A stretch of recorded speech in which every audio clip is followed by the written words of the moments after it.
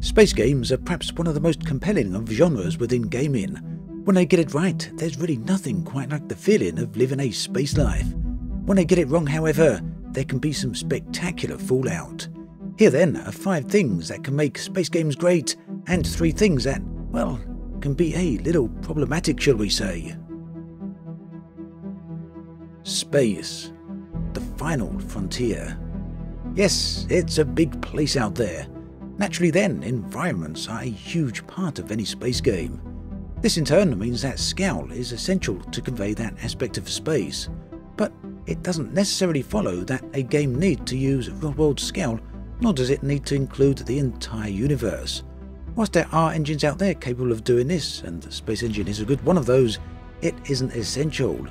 The most important part is a consistent sense of scale. So, whether it's EVE Online, No Man's Sky, Elite Dangerous or Star Citizen, each of these convey a scale in their own way. They do it consistently and effectively and give the player the sense of existing within a vast game world. To me then, this is one of the most important aspects of any space game. Fortunately, the vast majority of them seem to correctly hit the mark on this. X4 Foundations and Everspace 2 are more games that convey a decent sense of being in space. Ultimately, the number of star systems and the size of the worlds isn't the most important factor, at least not to me. The most important factor is to make the player feel that they exist within a huge environment, and vast speeds, and of course a spaceship, are required to cross that distance. It's a commonly held misconception that more always equals better. That's not necessarily true, and generally isn't true when it comes to space games. In my experience, variety is far more important than quantity. For example, I would much prefer 3 spaceships that are each unique in size, scope, flight model and cockpit, as opposed to 100 ships that are each very similar to each other. Likewise, isn't it better to have a small number of highly detailed planets rather than millions of empty worlds? Of course, there is some middle ground here, because variety doesn't necessarily limit itself to environment or equipment. For example, 1,000,000 planets are fine if there are many ways to interact with them. A huge number of similar looking ships is fine if they each serve a different functional purpose. Variety then, unsurprisingly, comes in a huge mix of shapes, forms and combinations. It really shouldn't be underestimated how important this is for a high quality space game. Spaceships are easily the most vital aspect of a space game. Without ships, there would be no way to explore or experience space. Yet spaceships are about far more than just exploration or combat. They're actually a key aspect of how a player interacts with the game world. In short, they are a bond that the player builds.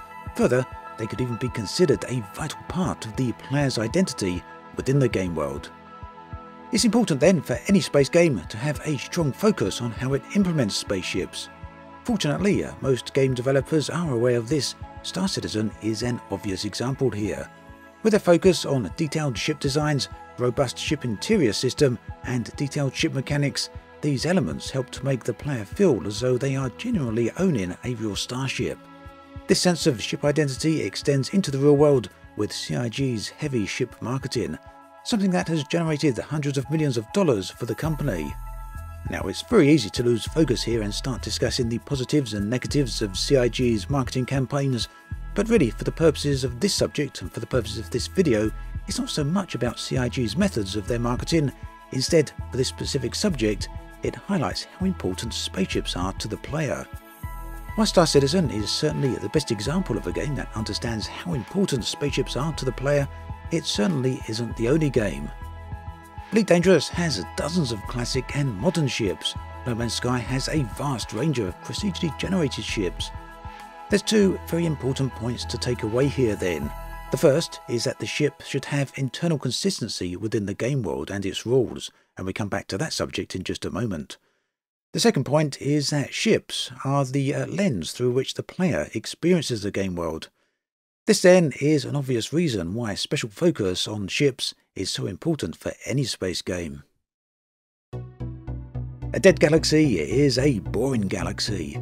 This is true for any game world, however it seems doubly important for space games. The larger a game world is, the worse it will feel if empty and lifeless. Now, each currently popular space game handles this in a different way, and none of them have it wrong. However, some do a better job of this than others, and there's a variety of reasons for this. I've always felt that a living, breathing world is the soul of any game. This is one of the reasons that single-player games such as Grand Theft Auto or Red Dead Redemption work so well. The same is true for The Witcher 3 and many other examples. However, these require vast resources and tons of handcrafted content. Star Citizen could be argued to be following this method. Other games, however, such as Elite Dangerous and No Man's Sky, rely upon procedural generation to build partially automated content creation. Ultimately, it's a system that can and does work. The repeated nature of visuals, however, and other content can very quickly become a problem. EVE Online, meanwhile, brings its galaxy to life through the interaction and actions of the player base. Here, everything from the economy to wars is driven by the players, and it can work remarkably well. Regardless of method then, perhaps one of the most important aspects of any space game is the believability and life that it contains. The 4 points mentioned so far are all very important: scale, variety, spaceships, and life. However, none of it works in isolation, none of it works without internal consistency. The tone of a space game can vary wildly from title to title. Some are hard science, others are cinematic-centric, others still are of a fantasy or simply action nature. Whatever tone the game takes, however, the most important aspect is internal consistency. A space game that follows hard science 1 minute but breaks its own rules the next can certainly be problematic. As an example, this is something that Elite Dangerous struggles with at alarming regularity. For example, anti-gravity doesn't exist, yet the game lacks any functional zero-G environments, even when in zero-G environments. It's one example among many. You don't have to look too far to encounter more. Conversely, No Man's Sky clearly exists within the realms of fantasy. However, the game is very good at following the rules it sets for itself. Internal consistency then, whether for narrative, movies, books, and even space games, is the glue that gels all the important parts together.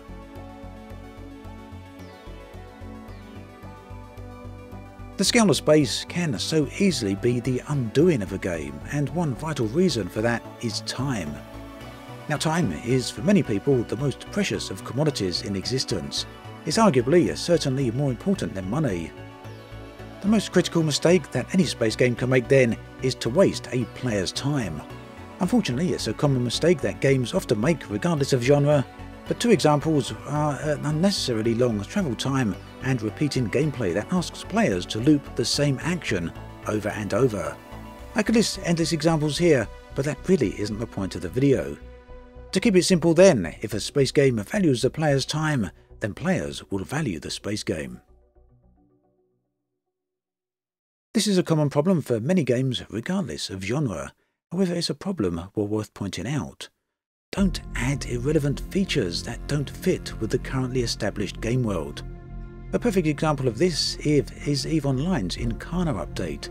This update added a captain's quarters and allowed players, for the first time, to exit their ship and walk around. Now, in the end, the problem wasn't so much that the captain's quarters was rubbish, they were actually very good.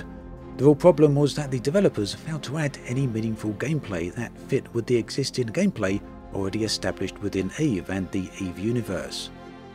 EVE, of course, isn't the only game that has a monumental failure in this regards. The X series made a similar mistake with X Rebirth. One often mentioned problem here was locking players to a single ship. One of the X series' key identities is the ability to own a fleet of ships. X Rebirth then was majorly jarring with locking players to just a single ship. Elite Dangerous has also made the same mistake with Odyssey. Adding on-foot FPS gameplay is an awesome addition in concept, however the lack of integration with a pre-existing game is certainly problematic. Irrelevant features then are born of the third thing to avoid. Just as internal consistency is the glue that holds together all the important parts of a space game, a lack of identity is the dynamite that will blow a game apart. Most successful space games are successful because they understand their identity and they work to those strengths. This is the reason so many genres, regardless of medium, have been very successful over the years and over the decades. Dune is an amazing sci-fi. Lord of the Rings is amazing fantasy. They both have extremely strong senses of their own identity. Yet sometimes a fictional world or a game loses its sense of identity. This is something we saw with the recent Star Wars movies, although it's managed to recapture some of its identity with The Mandalorian. It's also a reason why DC movies generally objectively suck. A space game then that loses its sense of identity or otherwise has a lack of self-identity will hit numerous pitfalls. It's easily the biggest mistake a space game can make, and one which unfortunately will lead down a very rocky road. Now, I'm not going to give any examples for this particular point, I will leave that one for you to decide. So then, that's 5 things that can make great space games and 3 things that will generally cause problems. Do let me know your thoughts and feelings in the comment section below. Are there any points that I missed that you feel I should have included? As always, thanks for watching, and I'll catch you guys and girls next time.